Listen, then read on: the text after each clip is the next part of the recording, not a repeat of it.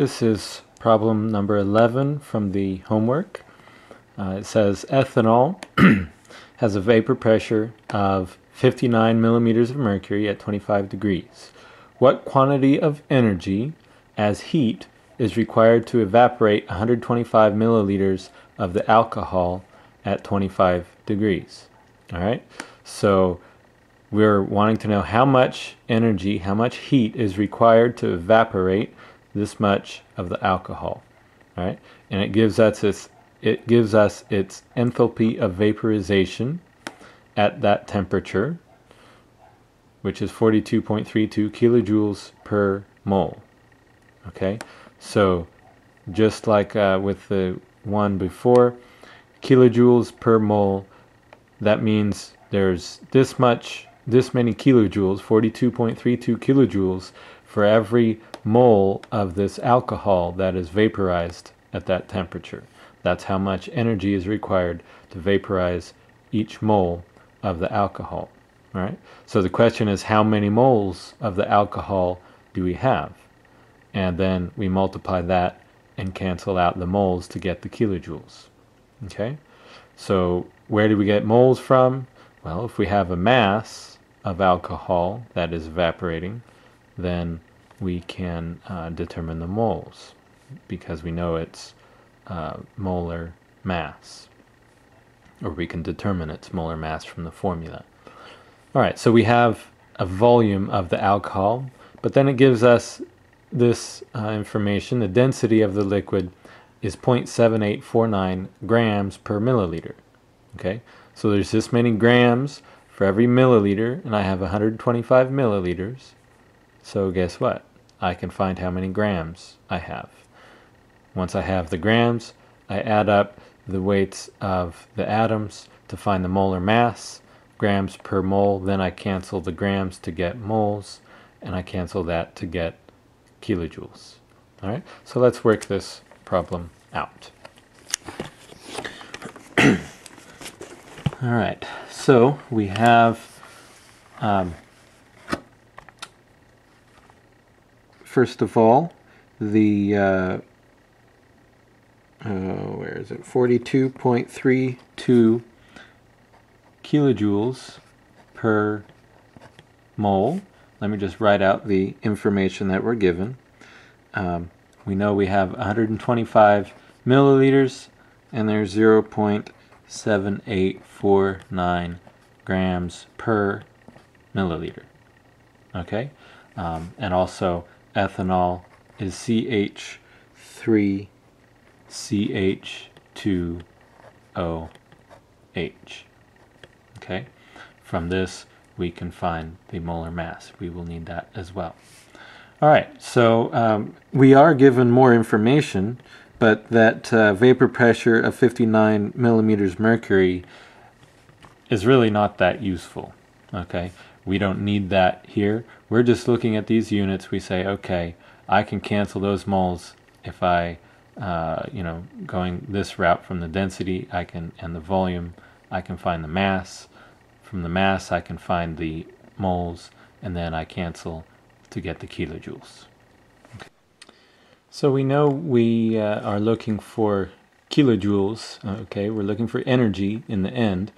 So we can just start with that and then work our way backward to cancel out those moles. All right.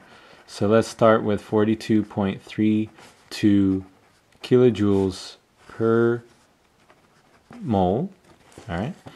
And now we're going to work back to cancel the moles. So I need moles here, and this will be my molar mass to get this to grams.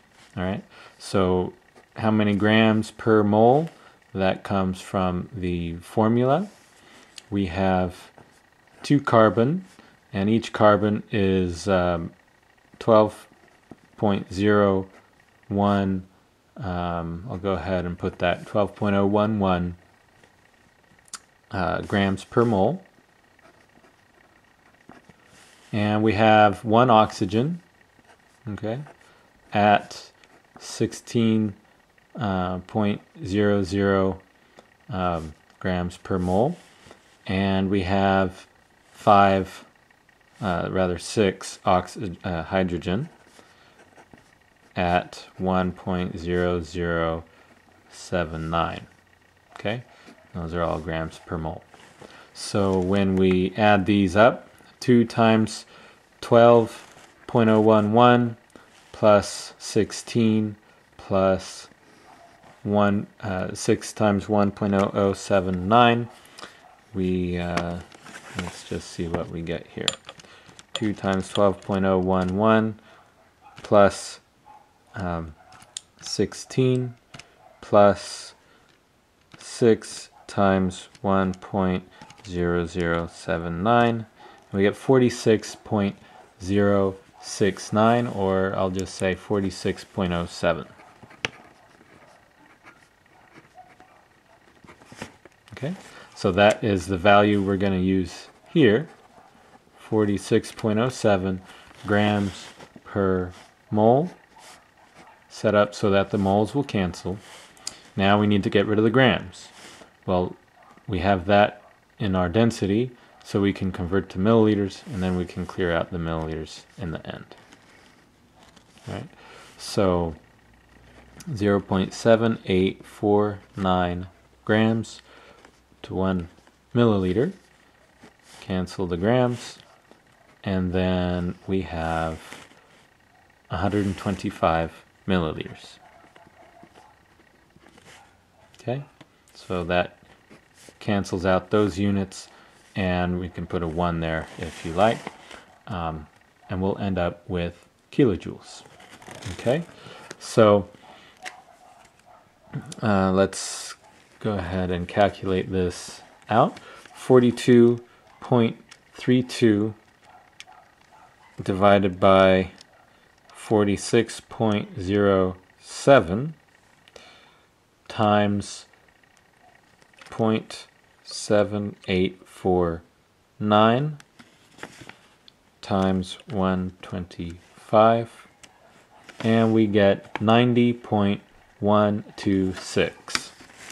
Okay, so here we have 90 point, and I don't need but 4, so I'll just say 13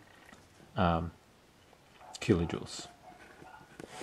Okay, so that is the final answer. So again, in these kind of problems, you're looking at the units of what you're given and what is the meaning. Kilojoules per mole. That means that many kilojoules are required to, and this is the enthalpy of vaporization, so that much is required to vaporize every mole. Okay, and then it's a matter of, well, how many moles do I have? All right, well, I have so many milliliters, and I know there's so many grams per milliliter, and I can find out how many grams per mole there are, and so we use all that together and determine that this much energy is required to vaporize 125 milliliters of ethanol at 25 degrees.